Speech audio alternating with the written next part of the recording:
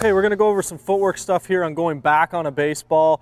It's used primarily for the outfielders, but it can also be used for the infielders in the middle that have to go back on balls over their head. But a lot of it stems from our ready position. We need to be in an athletic position to move to start no matter what position we play. As an outfielder, I get here, the ball's going through the hitting zone, I land, and as soon as that ball's hit or I hear contact, I see contact, my first move is to square up my shoulders this way to see the baseball until I know where it's going. From there, if I know that it's in, then I can come in on the ball.